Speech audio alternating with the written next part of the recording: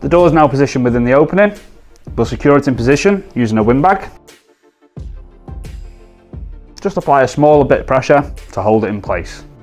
Now that the door is positioned within the opening, we need to use the jacking bolts before we level and finally fix the door in position. To get access to the jacking bolts, we open the door leaf, and as there's no stays fitted at the moment, we'll use a windbag to hold the door leaf in the open position, ensuring that it doesn't move. We now have access to the jacking bolts on the inside of the frame. We now need to level the frame. The preferred system is the laser level, but you can use a spirit level. Pop it on and check. We can see on this one, it is level. If the frame was to be out and out of level, pack up whichever side's required and make sure that is level completely across.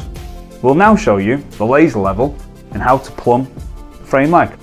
So here we see the preferred system of a laser level. The laser level set up, and as we can see, the laser line is level with the rest of the leg.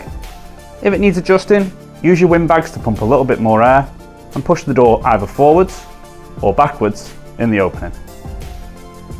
Here we can see access to the jacking bolts. This is a 4mm Allen key. Pop it in, twist and wind it out. This will secure the door in place and stop the need for any packers.